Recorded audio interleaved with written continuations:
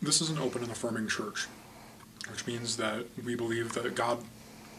loves everybody regardless of their sexual orientation or life circumstance. We're a church that performs same-sex unions and blesses them, and believes that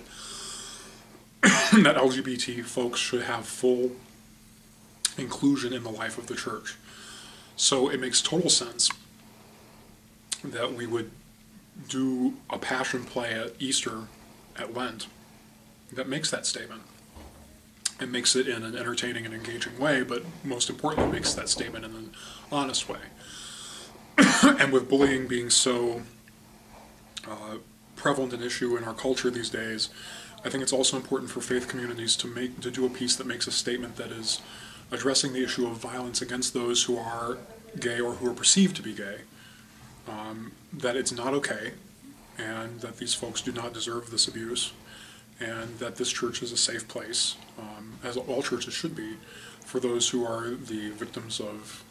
discrimination.